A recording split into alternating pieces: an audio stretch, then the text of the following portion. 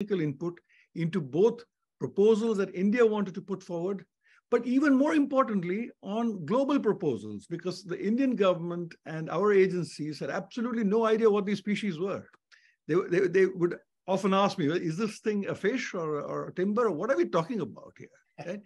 So you had to actually lead them through the species, the threat to trade, etc.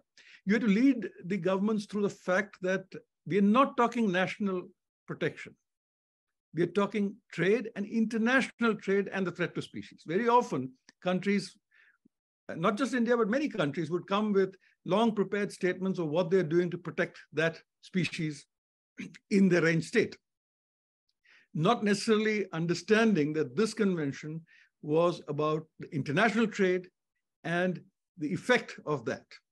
And while some sovereign statements made sense in terms of a country statement, but really the time of the parties was to deliberate whether the trade was affecting the survivability of that species and how to moderate it or regulate it, or in certain cases, ban it.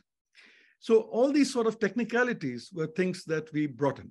The technical expertise of ivory. I was sent to Fish and Wildlife Lab in Ashland to learn, right? So I can see many stalwarts here from Dan and Sue, and I can see there are more people, Marshall, among the people watching. So there were many people in the US who actually helped train some of us in bringing back the technical input into India.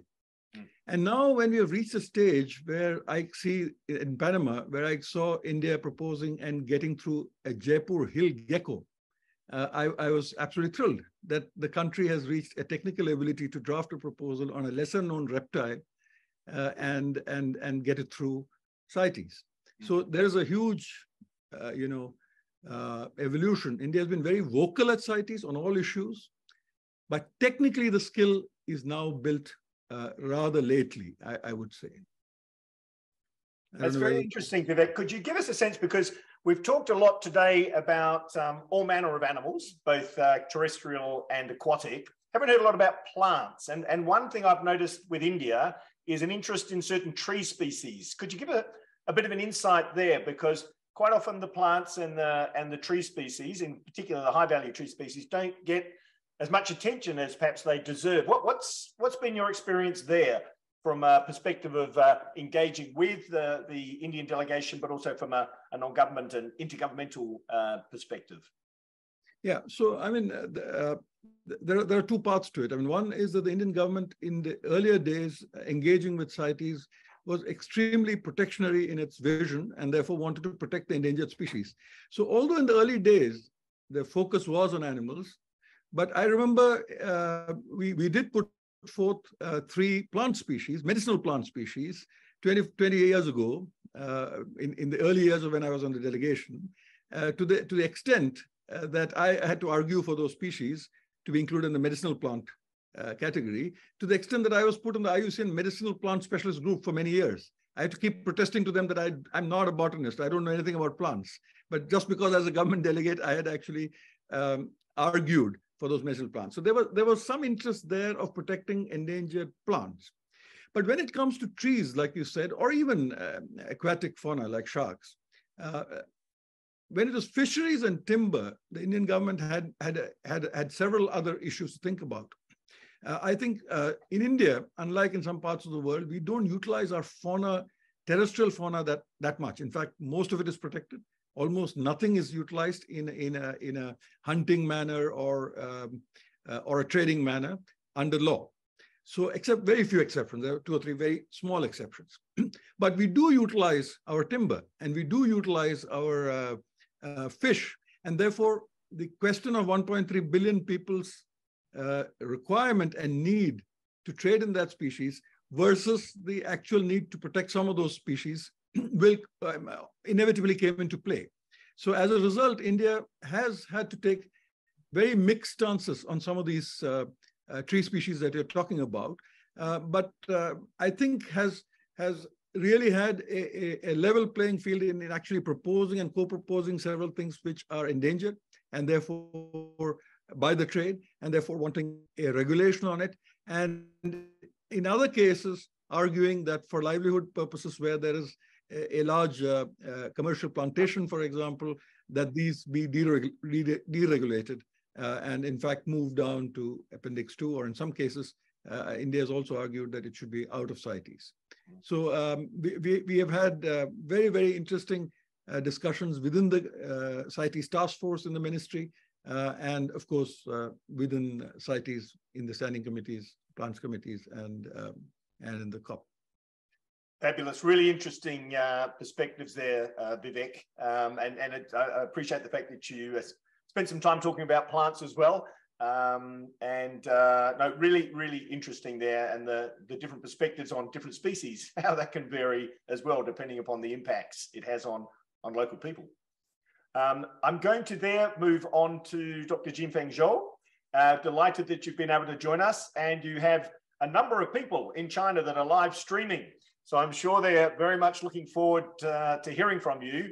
And China has attracted a lot of attention under CITES for many years, and you've been involved with CITES issues for many years. How did you get yourself involved in CITES, and how are you currently involved with CITES? Thank you, John. And we as a civil society or non-government organization are deeply involved, and we believe people's participation is a very important part of implement the CITES. For example, and we use our social media to promote and to have people awareness of CITES related regulations and about endangered species. Our daily view, every day we have over 30 million views every day.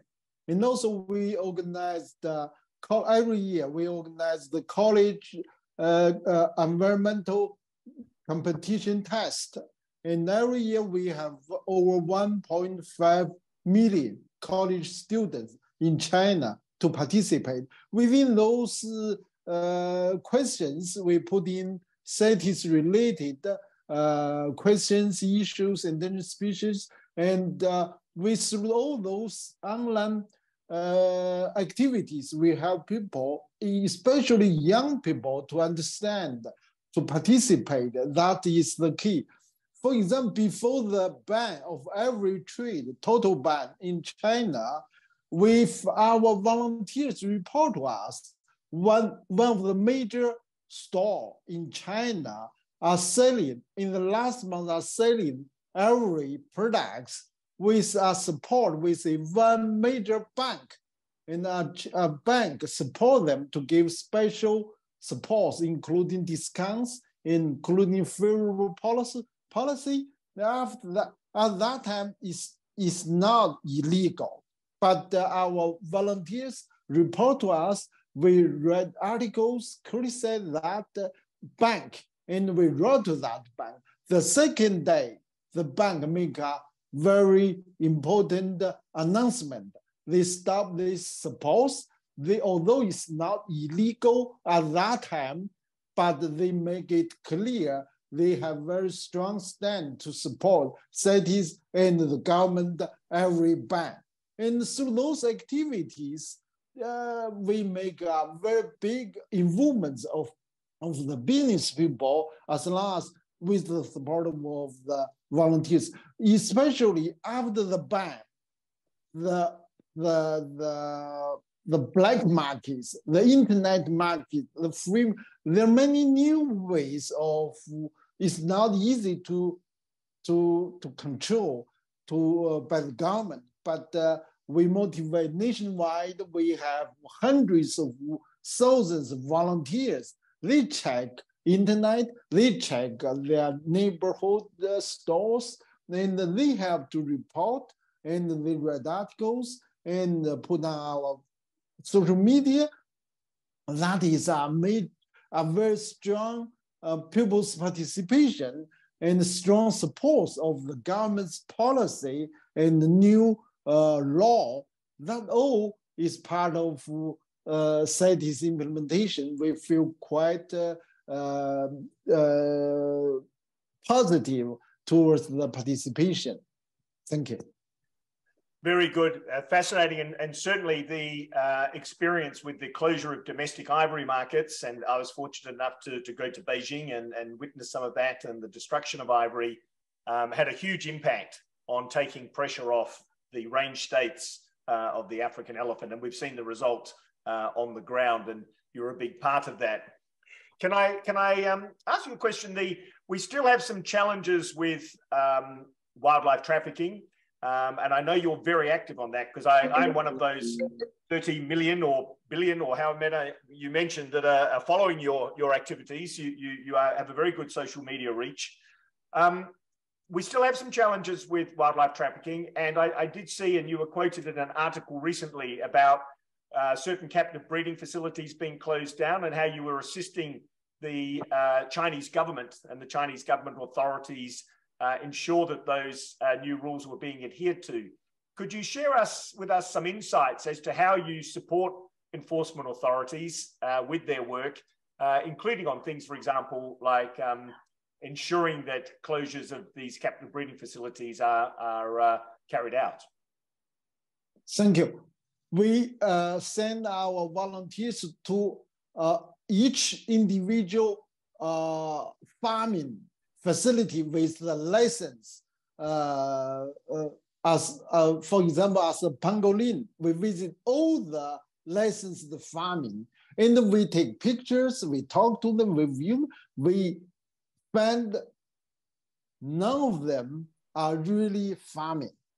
In fact, it's part of the network to have the illegal trafficking. So they, with the license, of course, at the very beginning, they are trained to farm, but it's not easy to farm pangolin. And with the license, that helps them to illegally sell, trade, the trafficked, illegal sold from overseas to China's pangolins. We find those, we report to the government, and we do the visiting, we organize the motivate our volunteers. We found, every year we found over 100 grassroots NGO to support them, the local activities. And through all those procedures, we strongly support to clarify those things. And I would like also to tell you, to talk about another story.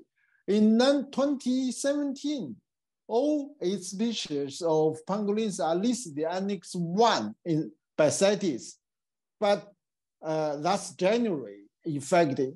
In the February, the second month, we search, we organize a volunteer search internet. We found some pictures of 2 years ago, some pictures, and we retreat, we tell the story. That picture is about a young entrepreneur to visit Nanning City. He was treated by pangolin meal by the local officials to promote investment. We tell that, we take that whole story out and we spread that. Within very few days, we get over 100 million views. And many people told us they didn't realize it's illegal to eat pangolin before. And although there is regulation, there is the Annex 1, there is the law, but we need to take the opportunity to then make it quite very widespread and understanding. And we also wrote to the local government. That official treated the Hong Kong entrepreneurs was finally sentenced 10 years in prison. Of course, he's also together with his corruption, not only the eating pangolin, but that shocks many, many people, especially those in the business or those local officials. They starting that day, they realize this is not right. So what I want to see is the law, the CITES, everything is good. The government are strongly pushing that, but the people's participation, the civil society's participation, and we're strongly people's support will also strongly help the government to implement the CITES domestically. And for another example is we filed litigation against the pharmaceutical company. These sell by pangolin scale, but it's not, according to the pharmacopoeia, at that time, it should be Chinese pangolin, but they are using African pangolins, and which means it's illegal, and which means it's not right, even through the traditional medicine point of view. It's not that real species, that real, the products are not right. And only after the litigation, nationwide authorities are trying to rethink about it, are stopping to give the permits for them to produce those, to use those products. And through those examples and the civil society, the people's support towards the government authorities to implement the CITES, we have very great results, and we see that encourage more volunteers to participate and to help to implement, to help to get the awareness, and to eventually to get to protect the endangered species and our only habitats. Thank you. Wonderful. Well, thank you very much, Jingfeng Zhou, for sharing all those examples. And I must say, gives one a great sense of encouragement. The outreach you have is extraordinary. You know, the numbers are massive, but that outreach and the engagement with the authorities, I think, would give everyone online a great sense of encouragement about the work that you're doing to ensure that the rules are being adhered to. So fantastic. Really appreciated that very much. Colleagues, we're running a bit late for time, but we're going to stay on for another 10 or 15 minutes if you can do that. I'm going to turn to Professor Maria Ivanova next. Maria has done a vast amount of work looking at UN Environment Program, looking at all multilateral environmental agreements, in particular the most significant ones, and doing a comparative analysis. She's going to take us through. She's going to compare CITES with some other conventions so we can benchmark CITES against others. After that, colleagues, I'm going to bring all of us back. I don't have time to go through all the things I know we'd all like to talk about, but I will give you an opportunity for 30 to 60 seconds to offer your final reflections on anything that came up today that you would like to offer an observation regarding. So to you, Maria, and then we'll open it up to everyone. Thank you. Thank you very much, John. It's truly a pleasure to be here today. And I have been studying international environmental governance, which includes the core UN institutions, the UN Environment Program, UNEP, and the various multilateral environmental agreements.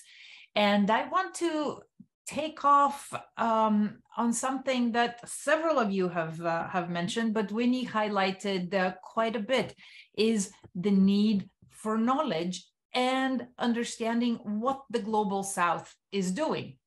And I have to say, through our work, creating an environmental conventions index that actually measures the extent to which countries implement their environmental agreements, has produced a story that is quite positive and even somewhat counterintuitive, that shows what the Global South is doing. And I want to walk you very quickly through some of that work that we have done.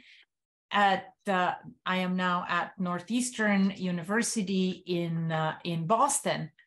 And here is just a snapshot of CITES implementation. The unit of analysis that we take that tells us how CITES is being implemented are the national reports that countries submit to the Secretariat.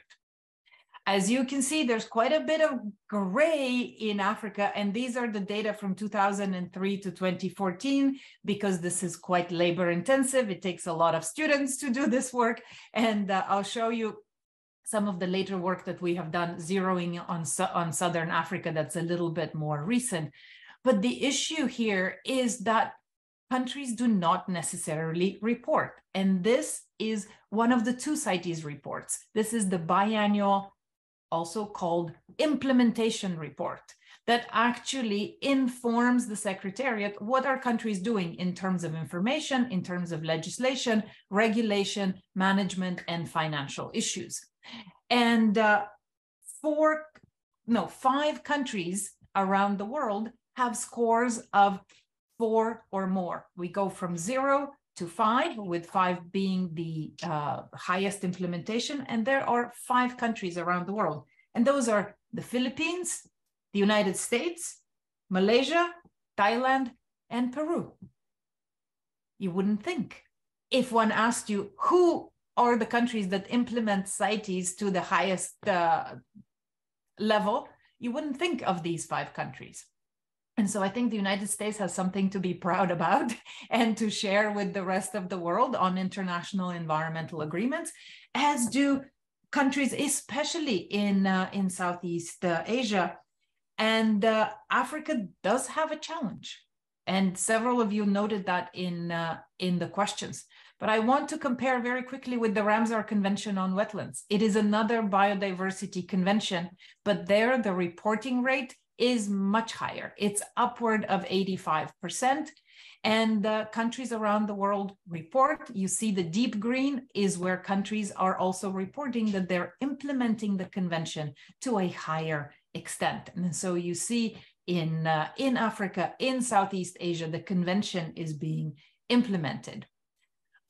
Here's a zero in Southern Africa with a little bit more recent data. And these are courses that we offer now together with UNEP to countries, governments around the world. We have offered these courses on implementation of environmental conventions to countries in North Africa, in East Africa, in Asia, and the latest one was in Southern Africa this past November.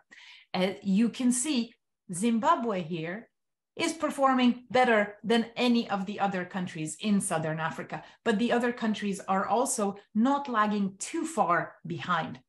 If we were to do a comparison, this is another group of countries that we had for another course from around the world. So what you see on the lower axis is just the countries that were in the room. And so we compared them. You see, Malaysia performs better than Canada, better than Switzerland. This type of story of telling how countries are implementing the conventions, implementing the agreements that they have agreed to, presents a really positive story where we could highlight the good performers, whether it is Malaysia or whether it is Zimbabwe. We can link them up and say, why? How are you doing this? What are the kinds of policies, procedures, processes that you have put in place? And this kind of work also inspires countries to report. You can see the scores of 0 here for Fiji and Ghana, just because they had not reported. We had the same story with Switzerland, and it was the Swiss government that supported us. And when we went to report to the Swiss government and we gave them, you have a score of 0. That was 2013. And I said, how? Why? Because you have not reported to CITES. And they said, oh, it's not the Ministry of Environment. It actually is the veterinary office in Switzerland. Since 2013, Switzerland has been reporting regularly on the implementation of CITES. And here are the top reporters with the 100% reporting rate. And you can see among them are Barbados and Bolivia and Qatar and Thailand and Slovakia and the United States. So once we present that kind of information, it is not about being developed or developing that you can report to these conventions. What is it that actually determines reporting? And just to finish, we have compared the conventions on chemicals and waste, or on pollution, that's Basel and Stockholm, with the biodiversity conventions. Predictably, developing countries are more challenged on the chemicals conventions, but they are actually doing better on biodiversity conventions. And this is a story that needs to be told and to be shared with the rest of the world. Here is the Basel Convention on Transboundary Movement of Hazardous Waste, that map, and the Stockholm Convention, where you see developing countries have a lot more challenges. I'll put a few links in the chat. This is an article that is open access, and I'll put the UNEP book in the chat, which is also open access. The key here is that academia is part of civil society, but it is a different entity. We can rank, we can compare, and we can provide that information that then inspires young people who would join government or civil society or business. Thank you. Great, thanks, Maria. Really interesting analysis, and hopefully that also encourages states that get access to it to report more vigilantly. And I can see Vivek has already responded to you in the chat box saying he wants to have a bilateral with you about reporting from India. So you've already got one rather large country engaging very directly with you. So that's good, colleagues. That will bring to an end our discussion with this panel. Rich discussion, very interesting perspectives coming from different places. I think this issue of capacity, not just the capacity of the state, but the capacity of the non-state actors, the civil society engaging with CITES, is quite a challenge, especially as the standing committee becomes more complex, the COP becomes more complex. And that's something that we might want to reflect upon as we join together for this final discussion. So if we can invite everyone to turn on your cameras, perhaps stay muted until you talk. I'm going to come to the panelists first and give you 30 seconds to 1 minute. Then if we have time, I'll come to our commentators and then see if any of our speakers, Rosemarie, Susan, or Sophie, you'll get the last word anyway, would like to add anything.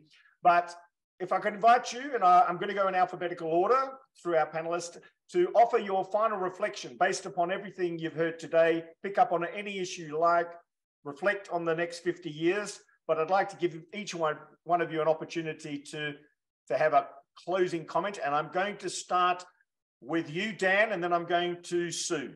Dan. Thank you, John, and thank you, everyone. It's been informative and educational. I'm going to come back to the statement I made about capacity. I think we live amidst the planet's 6th mass extinction event. Species are going to be more and more imperiled as we move ahead in the future. Instruments like CITES are going to become more and more important, but more and more stressed. And so I think both governments and civil society have the obligation to work together to make sure that we have the resources to implement these treaties, not just continue adding burdens to the treaties without the resources to make them work.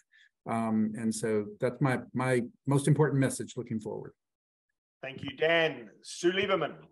2 very brief messages, and anyone is free to get in touch with me if they want to discuss this further, any of this further. With increasing climate change, globalization, habitat loss, habitat destruction, trade pressures, wildlife trade, legal and illegal, is not going to go away, and it's increasing as a threat to species in the wild. So I encourage everyone, particularly those watching or listening, etc., youth, to get engaged and engage with CITES.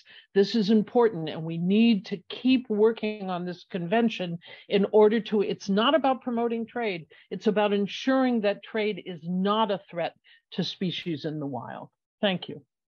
Thanks very much, Sue. Vivek Menon, over to you. So very quickly, John, what I want to say, and I don't want to repeat what others have said about the urgency for people to work together, but when we talk about working together, so far we've talked about government and civil society coming closer together.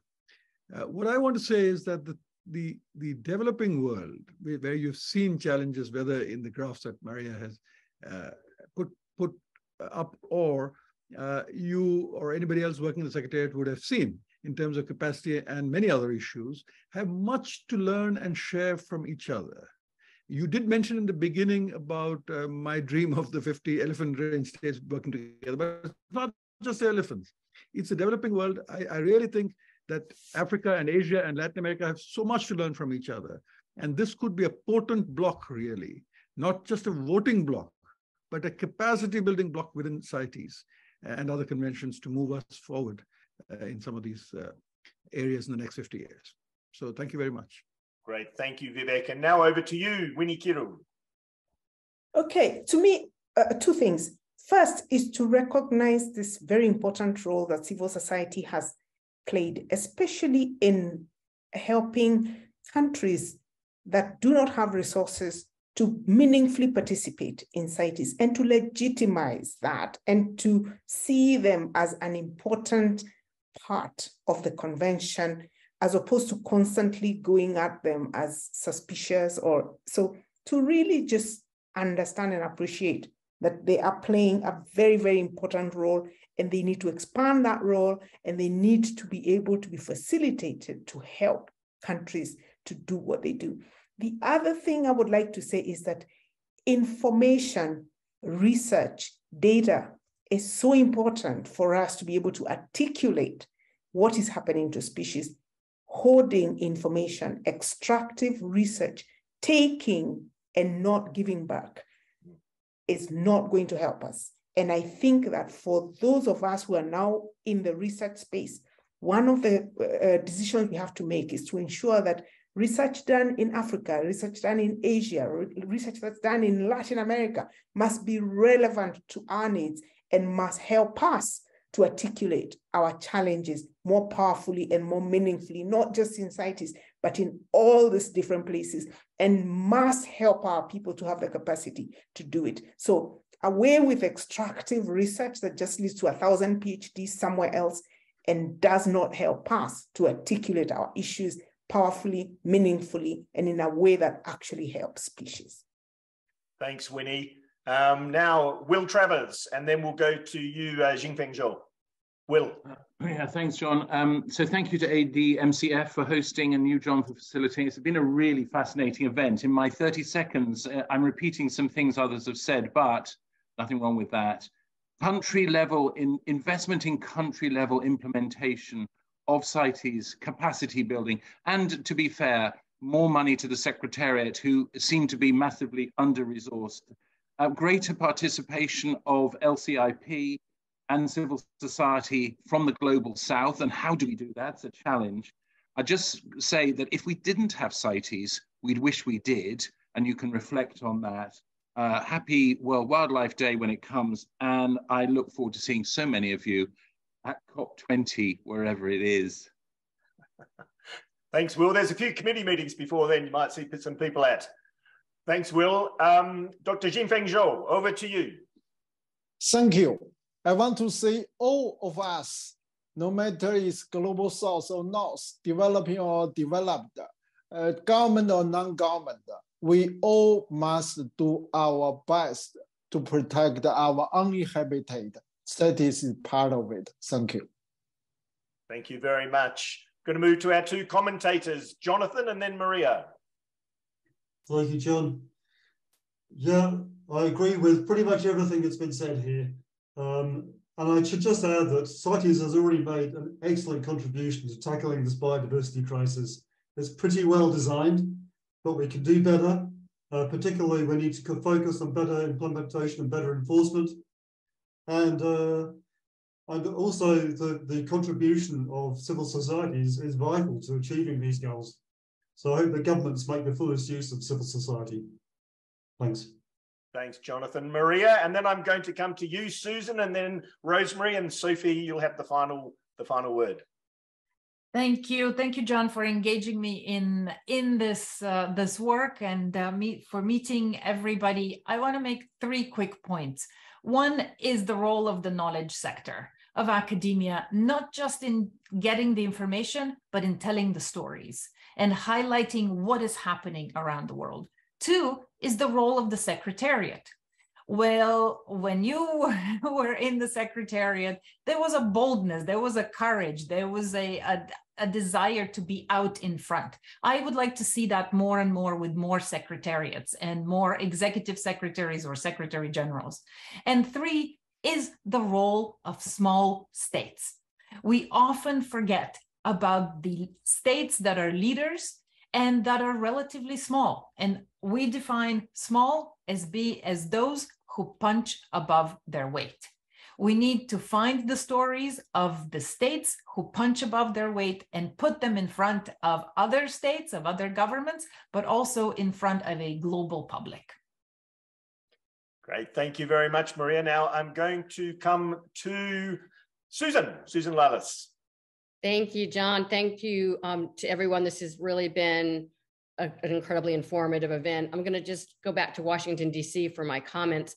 John, you were struck by one thing throughout not just the event on Capitol Hill, but the numerous meetings that we had with members of Congress. The question invariably was, what can we do? I think we need to keep Congress engaged. I think we've seen a lot of political will and desire, and it takes a village. So they're definitely part of that village. Thanks, John. Thanks, Susan. And Rosemarie Gnam, over to you. Thank you, John. I guess I'm very awed by everything we heard today and humbled by all the experience all the speakers brought. I hope that that experience can be passed on to the next generation of the CITES leaders. I'm struck that we really do need to build that depth. And I hope at the standing committee, I can expect civil society to actively engage, but be concise. And as you said, find their alignments so we can stay on track, because I know we will have an incredible agenda. But I welcome all of you to participate, and it is the strength of CITES. CITES has teeth, as we've heard, and we need civil society and everyone who has information to help us make sound, science-based decisions that are thoughtful and deliberative. Thank you, John, for the chance to be here. Thanks, Rosemarie. And no, big thanks to you for taking on the role of chair of the standing committee. We're all sure you'll do a great job, and your efforts at inclusivity are really well appreciated by everyone. With that, colleagues, before I hand to Sophie, because she's going to wrap up as our host, I just want to say, huge thanks to all of you for participating, making yourselves available, sharing your time, sharing your extraordinary insights. I mean, the experience that we've had access today has been quite incredible. So really stimulating session. I think we've all learned a lot, whether we've been to 15 COPs or none. This has been a learning experience. I hope everyone online enjoyed it. We will be providing the recording for those who weren't able to join us today. So big thanks to all of you. Let me also express a very large thanks to the ADM Capital Foundation, who have hosted us today, and pass it over to Sophie, its CEO, to wrap it up for us. Sophie, over to you for the final word. Great, thank you. Thank you all so much for today and this evening. I think the next 50 years is going to be the most critical for the world's wildlife. As the natural environment, we're facing challenges, wildlife's facing challenges exacerbated by climate change. And I think this makes CITES all the more important. So that's something we really have to focus on. And very heartfelt thanks to all of you for providing such fascinating insights into the extent of the work and the passion involved in regulating the trade in wildlife. And some from very personal and insightful perspectives. Particularly thank you for Winnie for reminding us why we're all here. That was a very emotive few moments with Winnie there. And last but not least, I'd very much like to thank our sponsoring organizations, and always, as always, to John for your expert moderation. Fantastic. And last but not least, I'd like to say happy birthday to CITES tomorrow. Good night all. Thank you, everybody. Thanks for everyone for joining online. Thank you. Bye. Bye, everyone. Thank you, folks. Bye. Bye. Thank you. Thank you, everyone. Bye. Thanks, everyone.